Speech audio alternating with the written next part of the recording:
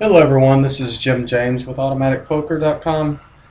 This video is about the red line or non-showdown earnings that show up in your graph under Hold'em Manager or Poker Tracker as the red line. I've seen a lot of misinformation about improving your red line out there, so I thought I would just clarify a few things and give you guys a path towards improving your non-showdown earnings, while at the same time maintaining or actually improving your overall bottom line.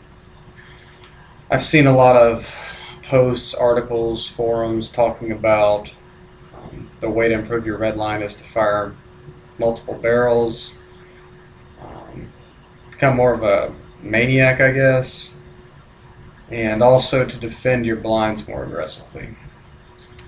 And there's actually some truth to both of those things, but I just thought I would clarify and help you guys hone in on exactly how to do that.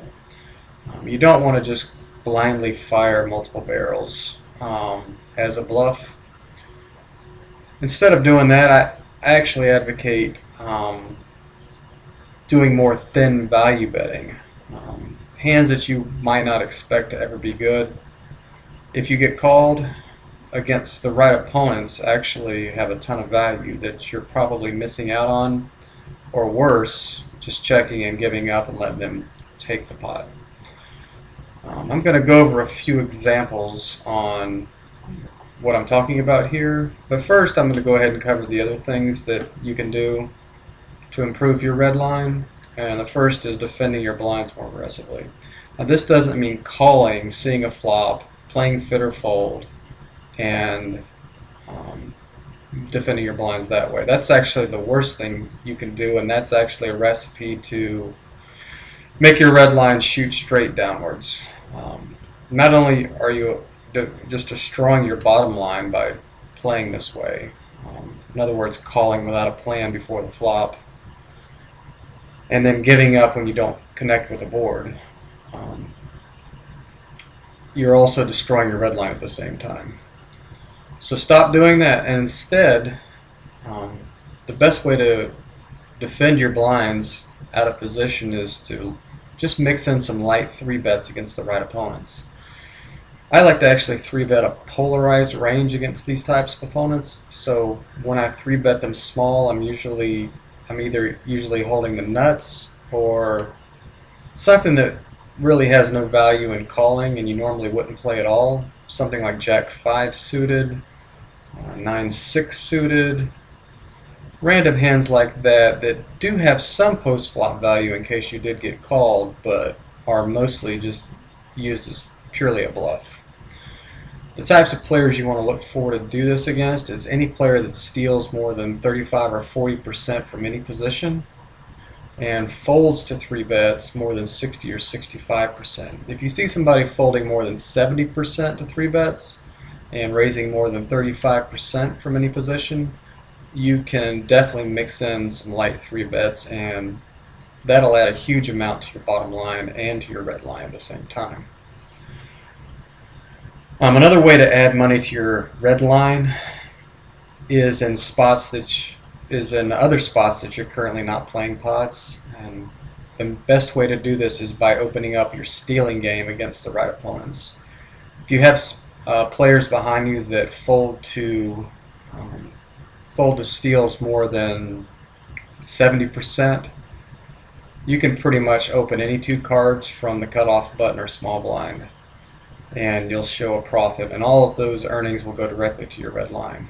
If you see players folding more than 75% or 80% to steals, you should definitely be opening any 2 cards until they adjust. And you don't always have to open any 2 cards. If you just want to narrow your range down to something like all suited cards, all connected cards, all aces, kings, queens, and open that, that's about 80-something% of hands. If you don't feel comfortable opening any 2 cards, when these players are to your left, you can just use that kind of range.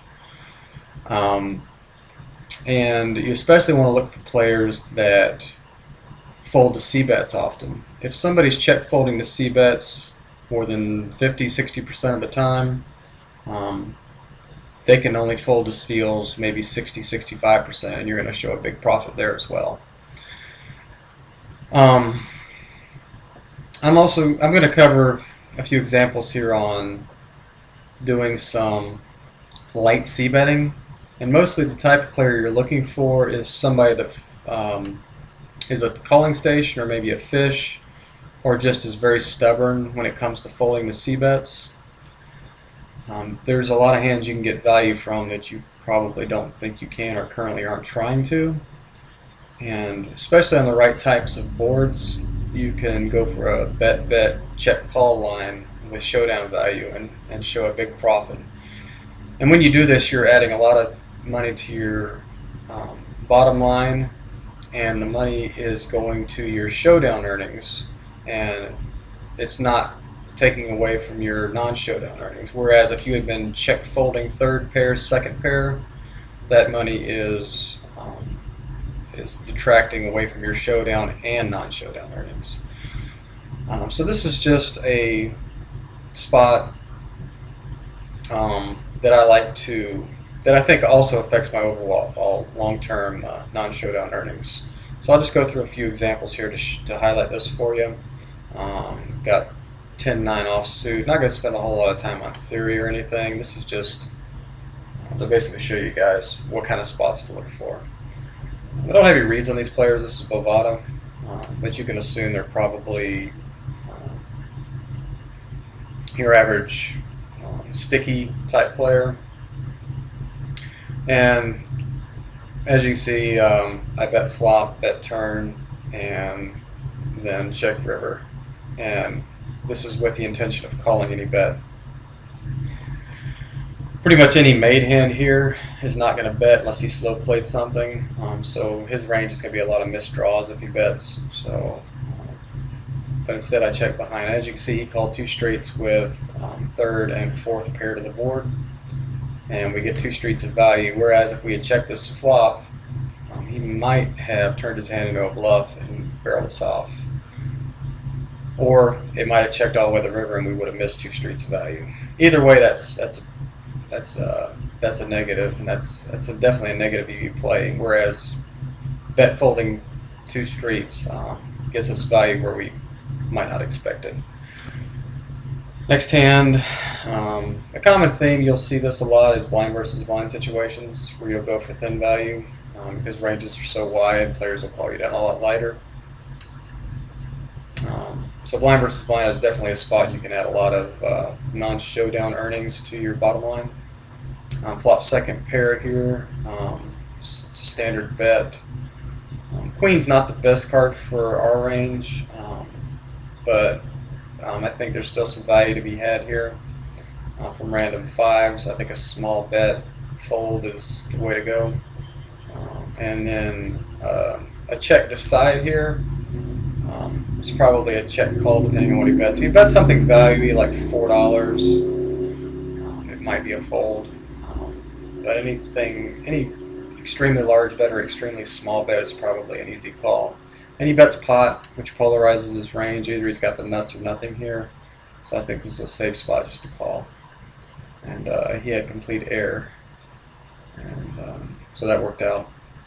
Whereas if we had check folded that money would have come off our non-showdown earnings, and that would be bad. Ace-9 offsuit cutoff. I'm getting a little bit of a lag here. Apologize for the delay. Alright, let's just skip ahead here. Get flatted by the button. Flop second pair on a wet board. Standard C bet. This is actually a situation where you might check shove or bet call a shove against the right opponent. But really, it's most of the time you're just going to be betting for value here. 6 is a good card because there's not many 6s in his range. So his range is mostly composed of draws. He's going to raise a lot of 10s, and his biggest draws, like Queen Jack, I would expect to raise here on the flop. So this is definitely a betting situation. Let me get called again. The king is better for our range than it is for his range, so I think this is a check call spot. I expect all of his missed draws to either give up or try and bet here. The only thing I expect him to ever show up with if he bets is, if it's a value hand, is something like a 6 to be slow played, or some other crazy nut hand, 7-8, something like that. He bets 350, which is a third of pot, which is either a value bet when he's afraid of that heart, or this is just complete air. So I think you have to call when it's 350. And he had ace jack high. I guess he talked himself into a call on the turn when the board paired, thinking his ace jack got a little stronger. So, but I think if we barrel the river, obviously he's folding, so check calling there got us the maximum value for that hand. Another blind versus blind.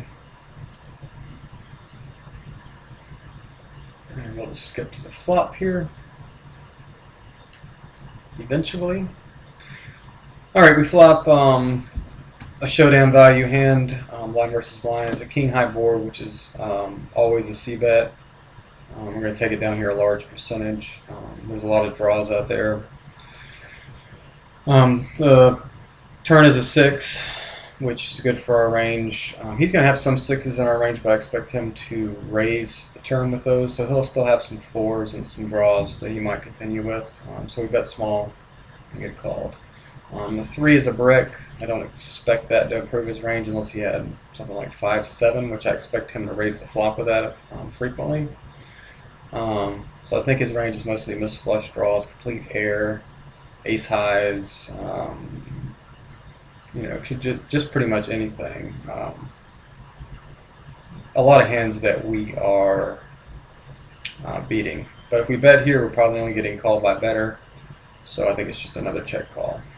And he bets pretty big, which looks really bluffy. So, and he had a missed flush draw. So you can see the common theme here is you're looking for 2 streets of value when you have showdown value. And I've said this before, you've probably seen this from me, or I think it's in my book. Showdown value hands only have showdown value when you actually get to showdown.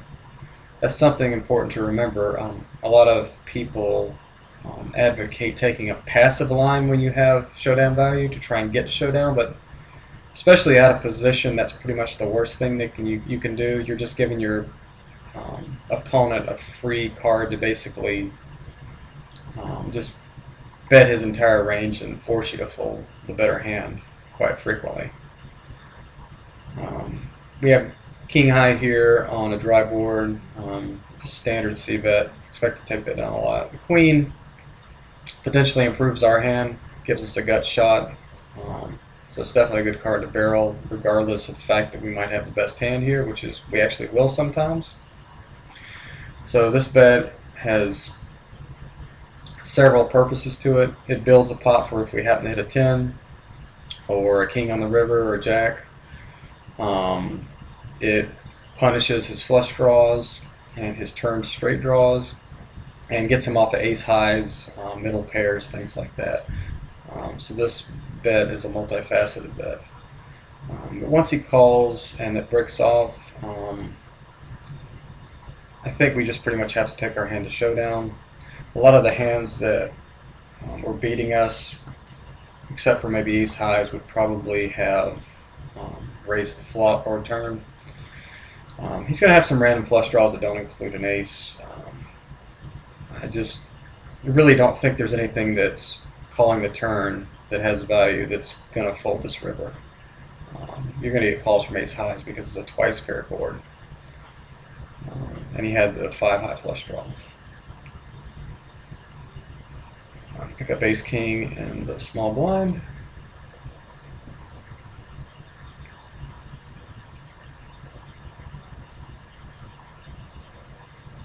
Flop, please. And it's an extremely wet flop. It's really a bet fold situation, blind versus blind. He's going to hate this board sometimes. He's going to love it sometimes. Expect to get raised a lot. So just bet half pot and give up if he raises, I think. We do have the king of spades and 2 overs, which gives us some value. The 10's a good card because he would have raised the flop with a lot of 10s. It's got to be a scare card for him if he has a 7 or 9. He might fold those on the turn, but a lot of times he'll just have a naked 8, overs that we can get value from, flush draws. Not really worried about queen jack, any of those big straight draws or anything, because he probably would have raised the flop with those. So if he does have a straight draw, it's probably just an 8. The river is a brick. I don't expect him to bet or a 7 or a 9. So I think he's betting here is best to draw, so it's just a check call with our showdown value. And he checks behind, and we take the pot, and he had a gut shot and 1 over card. So you guys are getting the point here. This is a extremely profitable line. It's an advanced line, and a lot of the top players, good players, regulars will use this. At least I think they do. At least I do. And I think this line right here is kind of my bread and butter in the small blind. I'm pretty much break even or a slight loser in the small blind over the last couple years, which is one of my strongest positions to play from. And I think this line right here has a lot to do with that. We got bottom pair here on a monotone board. He's going to hate this board a lot. He's going to fold random 7s and hands that have a lot of equity against us. So it's definitely a bet in position. And turn's a good card. He has some 7s in his range, but he has a lot more naked flush draws. And we might actually be able to get him off the queen by the river if the right card peels off. And with the river being an 8,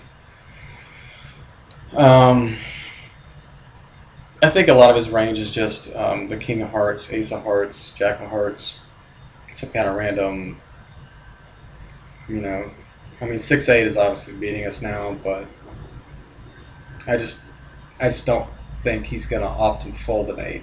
It's the same type of player is going to call 2 streets instead of raising his draws, is probably going to call when the 8 peels off. So we take the pot, and I'm not sure what he had. I don't think it showed this time. Anyways, regardless, we won. That's what's important, I guess. Last one, king jack on the button. Flop is 7-3-7, standard C bet for sure. If this thing ever works. We get called. The turn's a brick.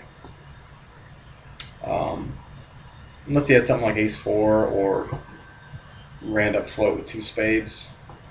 I expect him to have a 3 here sometime, so I think betting the turn's best to try and set up a river barrel in case he happens to have that, if the right card peels off. We get called again. Obviously he's never folding a 3 now. He's probably not folding his ace highs. So I think this is just a good spot to check behind with our king high showdown value. And he had 5-4 for a gut shot.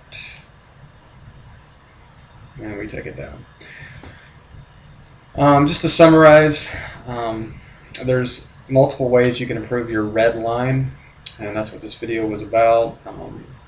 Value betting thinner against the right types of players, especially blind versus blind, is one way to do it. Instead of giving up on a lot of boards you should be getting value, those earnings will instead be going to your showdown and not detracting from your non-showdown earnings. There's ways you can improve your red line by entering pots you're currently not playing at all, and that's mixing in some light 3 bets with a polarized range against the right players, and also opening your stealing range against the right players who are sitting to your left. If you just do these few things, you don't really need to worry about any other things besides just throwing out your calling button, because the calling button is the biggest reason players have a red line that shoots straight downwards. They're set mining without the correct odds against the wrong players.